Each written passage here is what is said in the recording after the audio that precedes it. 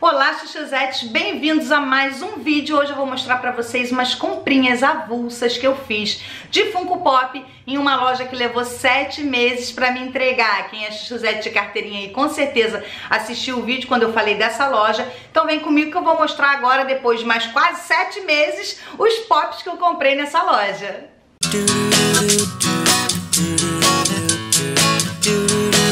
Sim, chuchuzetes, pra quem não sabe ainda, eu fiz uma compra em um site que levou 7 meses pra me entregar os Funko Pops, que deu uma confusão danada. Quem não viu o vídeo ainda, vou deixar aqui na descrição do vídeo o link pra vocês assistirem, tá? E depois de mais quase 7 meses, cá estou eu pra fazer um vídeo pra mostrar essas minhas comprinhas. E claro que antes de eu começar a mostrar os Funko Pops pra vocês, eu preciso lembrar, né, de vocês fazerem o dever de casa, que é o quê? Se inscrever no canal se não for inscrito, deixar aquele like bacana que ajuda muito na divulgação do vídeo, tá? É super importante. E, lógico, sempre deixar o comentário de vocês também, porque eu adoro saber a opinião de vocês, adoro ler e responder cada comentáriozinho carinhoso que eu recebo de vocês, tá bom? Então eu vou começar mostrando um pop que é muito especial, que eu queria muito, que eu tava desejando muito, que quando eu vi que tinha lá no site online, eu não pensei duas vezes e uau! Fui lá e agarrei ele, que é esse lindão aqui, maravilhoso, do rei Aragorn.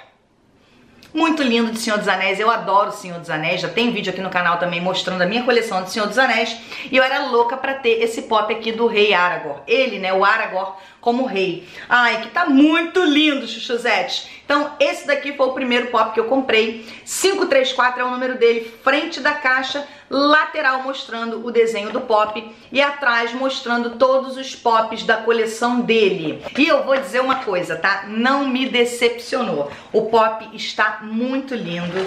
Eu era louca pra ter. Ah, eu adoro o Senhor dos Anéis, eu adoro o Aragorn. É um personagem que eu gosto muito. E ele, meu Deus, com essa roupa e com essa coroa de rei, tá incrível. A roupa tá cheia de detalhes. Até o anelzinho no dedo dele, cara, tá muito lindo ele com a espada. Ai, meu Deus, que amor!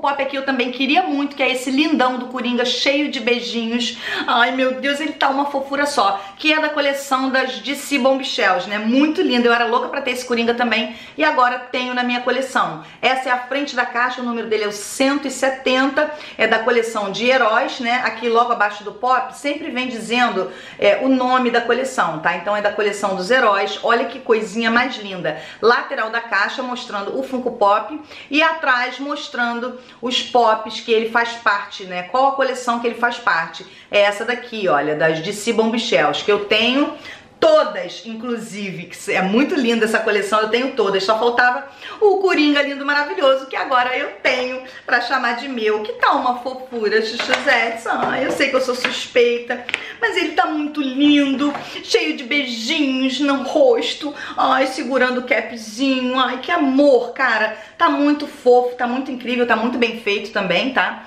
O Funko Pop, e era um pop que eu queria muito pra minha coleção, porque eu tenho essa coleção completa, só faltava ele.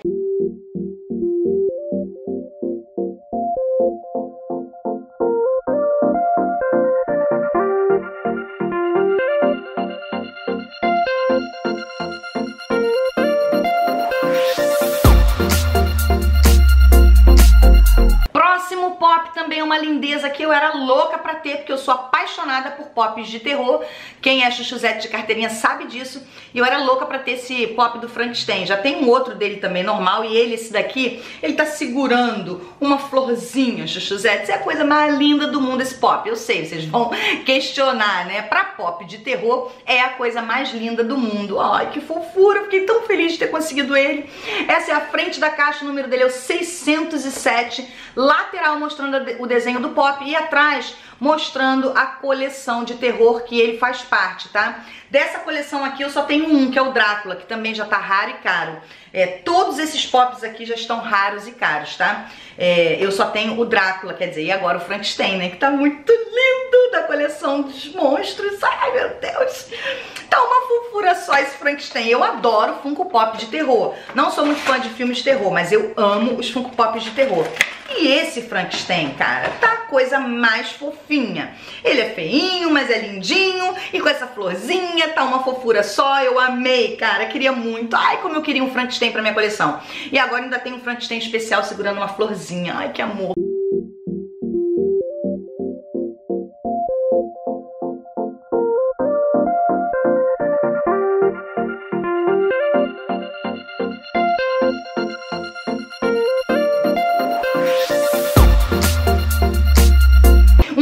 Pop que eu queria muito também, que é exclusivo da convenção de verão de 2018, que esgotou assim, ó, na velocidade da luz, e o preço dele já foi logo lá pra cima, e aí eu acabei não comprando, mas tinha lá nessa lojinha que demorou 7 meses pra me entregar, e o preço não tava nem tão ruim não. Se eu não me engano, acho que tava 28 dólares. Não pensei duas vezes, chuchuzetes, joguei ele pro meu carrinho, que é esse lindão do Capitão Caverna. Cara, é um desenho bem antigo, eu adoro. Sou apaixonada, gosto muito do Capitão Caverna. Eu tenho um Dorbis Ride dele, tá? Que é muito bonitinho, por sinal, que é o Capitão Caverna no carrinho, né? De meio pré-histórico lá. Mas o Funko Pop mesmo eu não tinha, né? Esgotou muito rápido, o preço já foi logo lá pra cima. E quando eu vi que tinha no site, tava até com precinho em conta, por ser já um pop que tá caro e raro. Não pensei duas vezes, chuchuzetes. Fiquei muito feliz de ter conseguido ele. Essa é a frente da caixa, número 403, lateral mostrando o desenho do pop e atrás mostrando só o desenho do pop, tá? Porque tem aqui o desenho do pop e o desenho, né, do Capitão Caverna. Não é de nenhuma coleção. Ah, ele é da coleção de animação. Olha, tá aqui logo abaixo do pop, sempre vem dizendo o nome, né, da coleção. É da coleção de animação. Ai, meu Deus, de desenho, né? Ai, ai, ai, muito lindo. Ele não é um pop muito grande, porque o Capitão Caverna não é grande, né? Ele é um personagem que não é muito grande, é pequenininho. Ai, tá muito incrível, cara, tá muito incrível, muita cara do personagem, olha isso. Até aqui a roupinha dele nas costas, cara, que coisa linda. Esses bigodão, ai meu Deus, esses cabelão arrepiadinho. Ai, tá muito lindo, cara, eu fiquei muito feliz mesmo. Porque era um pop que eu queria muito pra minha coleção e realmente me deu muita alegria ter conseguido ele. Tá uma fofura, né? Quem conhece aí o desenho, conhece Capitão Caverna, não tem como não se apaixonar, porque esse pop tá incrível.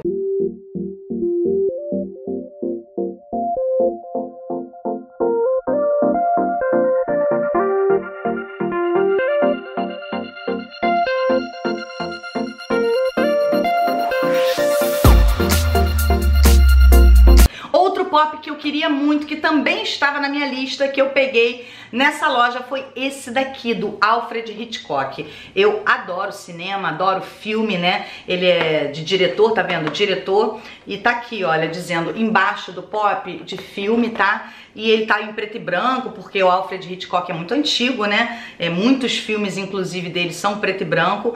Cara, e tá muito bem feito, né? Bem a cara mesmo do personagem. Vou mostrar aqui a caixa pra vocês melhor. 624, personagem não, né, Chuzete? Da pessoa, porque isso aqui não é um personagem, é uma pessoa. Essa é a frente da caixa, número 624. Lateral da caixa mostrando o desenho do pop e atrás mostrando aqui uma foto dele, né, do Alfred Hitchcock, tá? Segurando uma claquete de cinema, que justamente eles se inspiraram nessa foto aqui pra fazer o pop, que tá realmente igualzinho. Eu adoro o Alfred Hitchcock, ele é conhecido como mestre do suspense, né? Pelo menos um filme dele quase todo mundo conhece, que é o Psicose, que inclusive tem a série, né, pra contar a história do Norman Bates, Desde Novo, que é o nome da série, Bates Motel, né, que eu amo, não tem nada a ver com Alfred Hitchcock, só que é baseado num personagem de um filme, né, dele, que é o Psicose.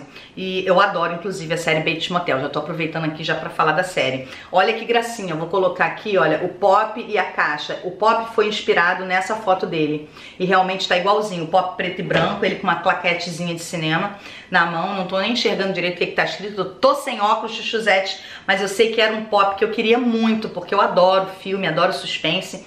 E o Alfred Hitchcock é um ícone, né? Então eu adorei e tava na minha lista, adorei que eu consegui esse pop aqui pra minha coleção.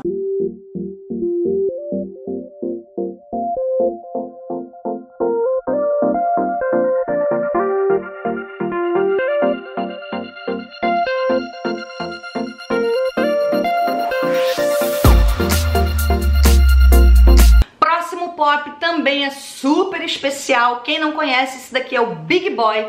Para a história da empresa Funko, né? É um pop muito especial, inclusive ele foi feito, olha, tem um adesivo aqui em comemoração dos 20 anos da Funko e do personagem, né? Que esse bonequinho aqui foi o primeiro colecionável que a empresa Funko fez para uma rede de lanchonete que tem nos Estados Unidos, né?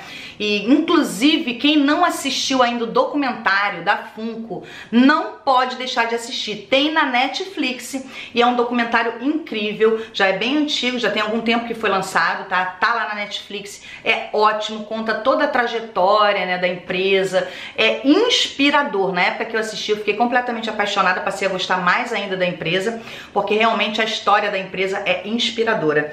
E esse bonequinho Big Boy foi o primeiro colecionável que a empresa Funko fez para essa rede de lanchonetes que se chama Big Boy.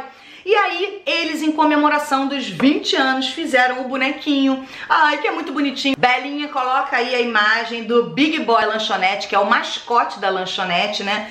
Que foi onde a Funko se inspirou para fazer esse bonequinho do Big Boy. E eu não poderia deixar de ter, né? A louca maníaca psicopata do Funko Pop não poderia deixar de ter um bonequinho tão importante, né? Que fala tanto da história da empresa Funko, né? Vamos conhecer o Big Boy melhor, olha. Essa aí é a frente da caixa, o número dele é o 24. Aqui tá o adesivozinho, é um adesivo prata, em comemoração dos 20 anos. Lateral da caixa mostrando o desenho do pop e atrás também só mostrando o desenho do pop. Muito bonitinho. Eu gostei muito. Também era um pop que estava na minha lista e como estava lá disponível no site, não pensei...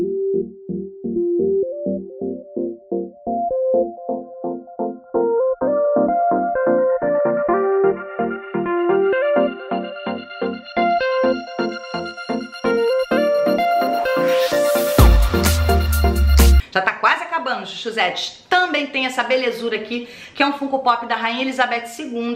Já tem aqui no canal também vídeo mostrando a coleção da família real toda, tá? Que eu já fiz vídeo. Vou deixar também aqui na descrição do vídeo o link. E esse daqui é bem especial, porque a Rainha Elizabeth, ela tá usando o modelito que ela usou no casamento do Harry e da Meghan, né? Tá muito bonitinho o pop dela, tá uma graça. Olha, essa é a frente da caixa, o número 01, todos os pops da coleção da realeza, né? Tem esse 01, tá? Todos eles. Essa é a frente da caixa, lateral mostrando o pop dela e atrás mostrando a coleção que ele pertence, que é ela e mais dois, né? Dos noivos, com o modelito do casamento que tá aqui também, que é o último que eu vou mostrar pra vocês, tá? Tá muito bonitinho e tá realmente igualzinho, né? Igualzinho. Ai, meu Deus, tá muito bonitinha. Tá igualzinho o Funko Pop ao modelito que ela usou, né, no casamento. Olha que graça, chuchuzete. Ai, meu Deus, eu adorei.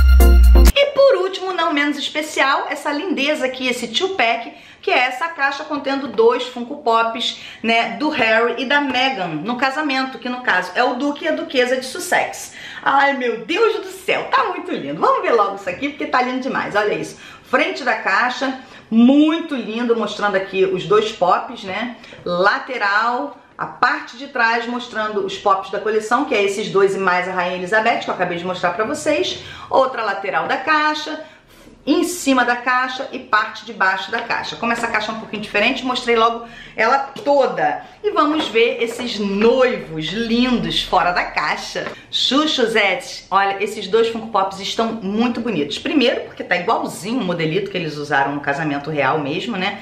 Tá lindo. E porque eles estão aqui, olha, com a posiçãozinha da mão, olha, um encostando no outro, um segurando a mão do outro. Olha que delícia, olha que lindeza, olha que amorzinho. E esse véu, oh, meu Deus, Que lindo! Não sei se vai dar pra vocês verem na base giratória os detalhes do véu, até as pontinhas simulando a renda.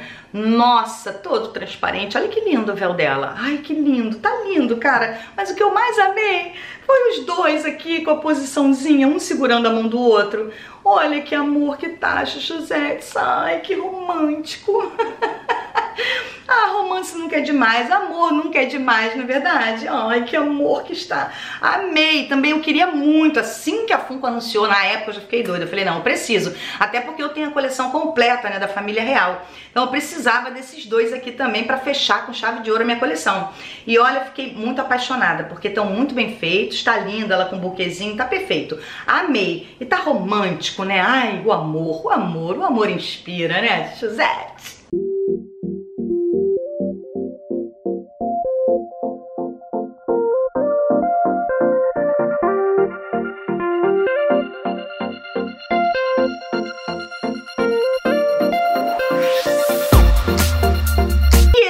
Funko Pops que eu comprei naquela loja que levou 7 meses pra me entregar, Chuchuzete, e que eu levei mais quase 7 meses pra fazer o vídeo, mas antes tarde do que nunca, não é verdade?